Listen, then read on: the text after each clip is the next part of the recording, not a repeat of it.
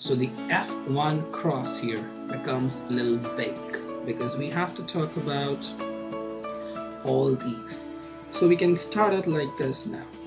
Capital R, capital Y, again two genes together. Why? Because we're talking about a dihybrid cross. We need to have each gene with us for the traits that we wish to track. Capital R with small y, and then we have small r with capital Y, small r with small y. Similarly here we have capital R, capital Y, capital R, small y, small r, capital Y, small r, and small y. So once we start filling, here we get capital R, capital Y, capital Y. Capital R with capital R, capital Y with capital Y. Similarly, capital R, capital Y, small y. Capital R, small r, capital Y, capital Y. So capital R, small r, capital Y, small y.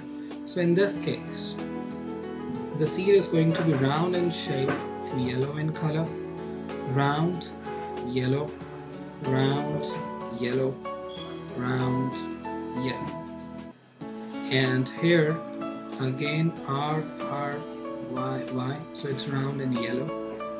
But here it is round and green. It's a new combination. So again round and yellow,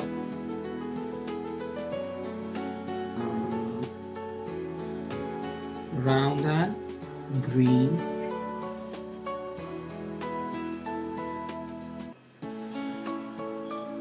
and again round and yellow,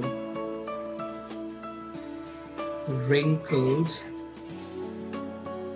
and yellow. That's a new combination.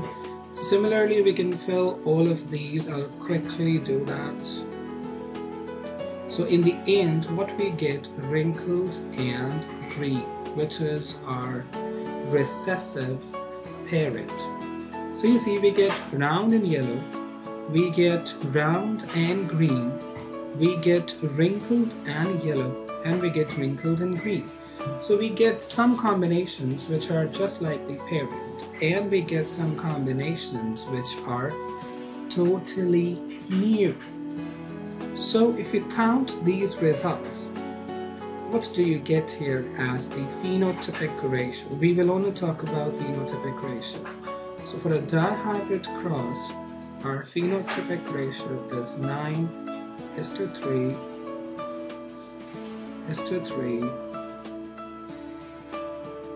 (1), which is 9 are round and yellow, 3 are round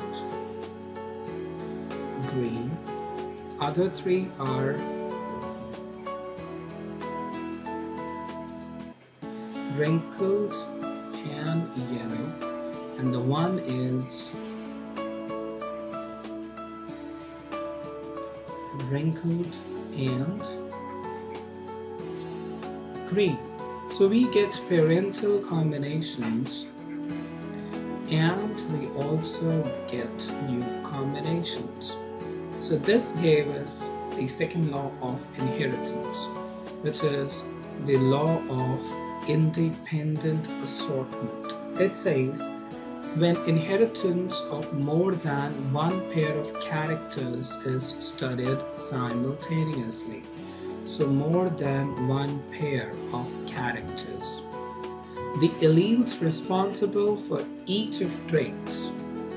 The alleles means these pairs. So alleles responsible for each of the trait are distributed independently to the gametes. So in this condition, we were getting gametes like this. However, if it was this condition, then we were getting all the possible combinations in the gametes. So they are distributed independently to the gametes. So thank you for watching this video, and in the next video we would be talking about the concept of speciation. Thank you so much.